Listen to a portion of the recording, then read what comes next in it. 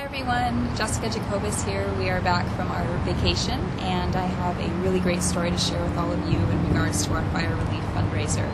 Before we left, we raised $4,800 for our family, and while we were doing the fundraiser I was busy trying to locate a family. I sent emails out, letters, phone calls to churches, organizations in California, school districts, friends, family, anyone I could get in touch with.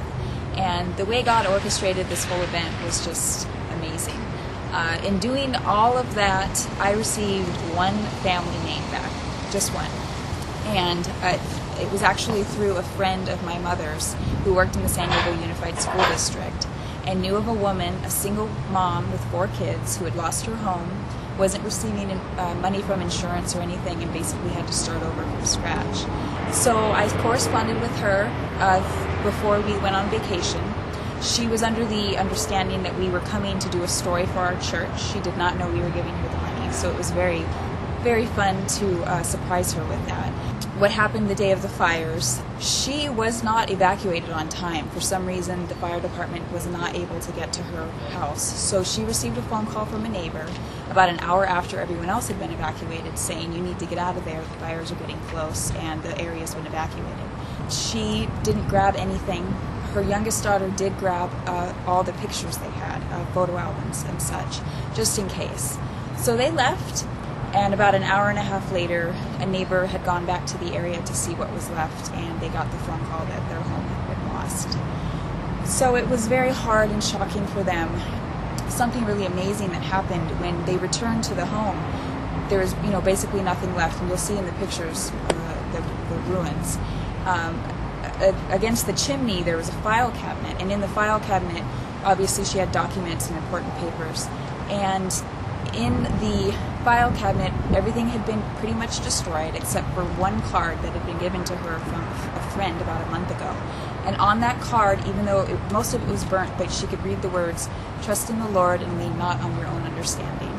So finding that card, she just felt that the Lord was telling her, "Don't worry about anything, I'm going to get you through this." And her strength and determination and her faith in the Lord is so inspiring. I mean, this woman has lost everything. She's lost her home. She has nothing to start over with. And yet she's still smiling and happy and thankful for everything that she has. And it's amazing. I was up here and I knew it had burned. And I said, well, one thing, I worked so hard this summer on the weeds. I had all the weeds down. And then I went back to work and we had a little bit of rain, a little bit of sun, a little bit of rain. And they came back and I was so frustrated. And I said, well, at least the weeds will all be gone again. And we came back and they were still here. Oh my gosh.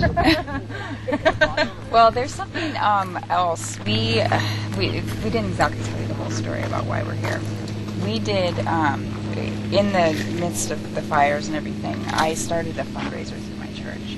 And we raised money we wanted to find a family that had lost everything and that needed help to start over. And so I have a check for you for $4,800, and it's in your name, and it's for you guys to use for whatever you need. I mean, just whatever you need. Anything. Oh my gosh. Oh, God. Wow. It's so generous. Oh. I can't imagine. I can't believe you don't even know me and you want to. Wow. So and so in your name you can go and cash it right now and use it for please use it for whatever. We did it for 3 weeks. We fundraised through our church and our community. And then Paul, I sent feelers out to try to find a family, and your name was the only name that I got for all because I contacted churches and organizations and newspapers and everything, and your name was the only name that I got. And for me, that was like God telling me, wow, this is why you're doing this fundraiser, is for this family. So he helped me very much and let us know about the guys. So I'm so sorry about your home, but hopefully, this is an opportunity for me to bring in as hard as it.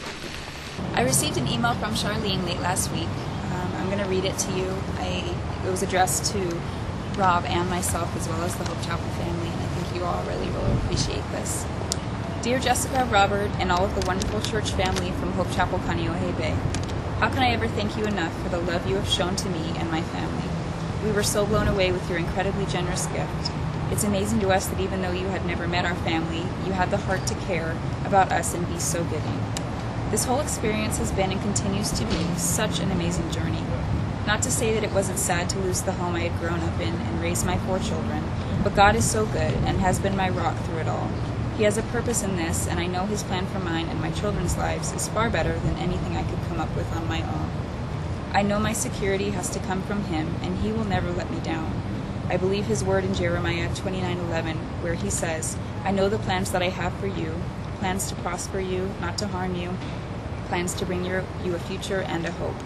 Then I saw the ruins of my house for the first time, and when I opened a chart drawer to my file cabinet, there stood above all the rest of the ashes a card, burnt but still readable. Trust in the Lord with all of your heart, and lean not on your own understanding. Yes, I have to say that God is at work in our lives, and he knows what he's doing even if we do not yet. Without a doubt, the blessings of peace in the storm and the love that has been shown to us is far greater than any loss we have suffered. So thank you for being a part of our blessing and our journey as we walk through this new adventure in our lives. You are a precious gift to us, and I look forward to continuing a friendship with all of you. May he bless all of you with his best always. Take good care. With love and hugs, Charlene.